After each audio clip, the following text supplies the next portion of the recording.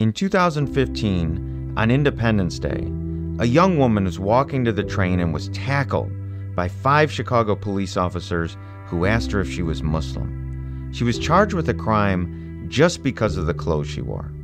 I represented her during the height of the Trump campaign because I believe that a lawyer's job is to stand for the most vulnerable in our society and to live out the principle of justice for all. I'm Aaron Goldstein, and I'm running for Attorney General. I grew up in Chicago and attended Chicago public schools. I learned at a very early age of the many injustices our communities faced, including income inequality, segregation, and unfairness in our criminal justice system.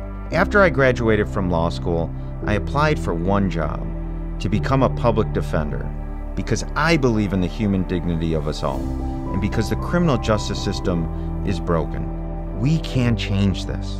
I'm the only candidate who has had a career defending people because the system failed them. I am running for Attorney General to make bold progressive change, stand up to powerful interests, make lasting criminal justice reform, and fight government corruption. Our state is filled with attorneys, but we don't have enough lawyers to represent the most vulnerable, the working class, or the vast majority of Illinoisans. Every day I see my daughters and know how important this fight is. 2 years ago, with a lot of help, I stood up to one of Chicago's most powerful machine politicians and beat him when no one thought we could. I know when we work together, we can take back our community and our state. And that's why I'm asking for you to join me.